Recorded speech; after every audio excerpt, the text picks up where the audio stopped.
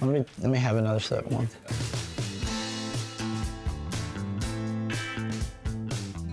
It's good to have a mixing glass that you can put your juice, your mixers in, and put it to the side without having the bottle. Your bar cart is sort of a template of your aesthetic. Find those little personal things. I think it's a cool way to create an ambiance there.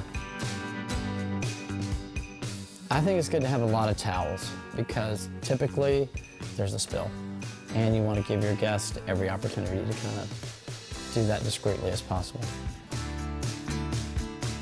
I think having fresh mint is a cool thing to have because it's just kind of a good luck charm.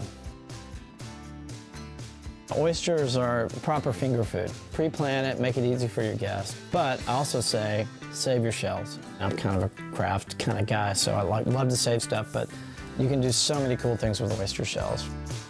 That was good.